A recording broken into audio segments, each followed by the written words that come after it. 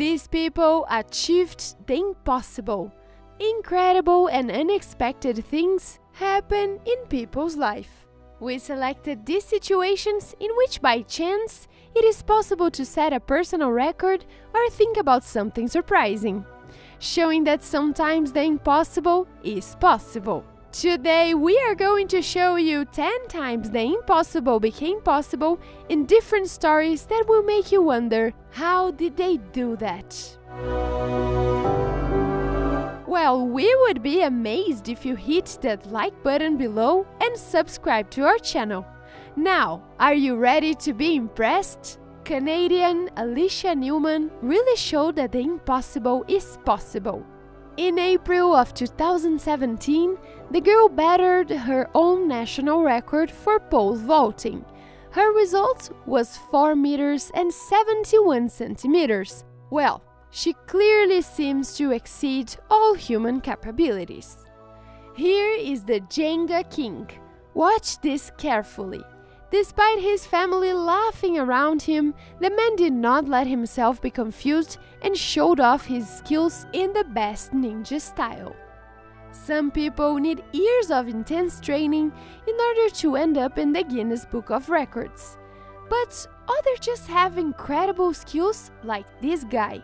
Throwing a basketball from the height of 162 meters sounds like a real miracle, doesn't it? Speaking of incredible skills, these guys achieved the highest flight of a paper airplane. In this case, it is a matter of chance and luck. In order to entertain themselves, these kids throw paper airplanes into the air. Well, at least they don't have to worry about picking it up from the street. It goes straight to the trash bin. Wingsuit flight is not an activity for everyone, especially if you're afraid of heights. However, the Italian Uli Emanuele decided to do more than a normal jump. He added one of the most complicated tricks in this sport and, of course, very dangerous. So if you are an anxious person, I recommend you to skip this part of the video.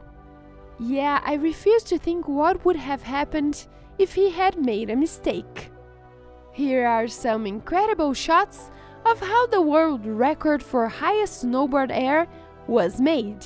The highest point was reached by the Swiss snowboarder Christian Haller, and it was 11 meters and 30 centimeters. Just imagine the view from up there. I wonder if Christian was able to enjoy the sight from such a height. It is very difficult to set a world's record when it comes to surfing, due to the intensity of wind, speed, and duration. Therefore, athletes depend solely on luck, and sometimes luck is on their side. Nonetheless, near the city of Nazaré in Portugal, athletes were able to conquer the biggest waves in the world and history.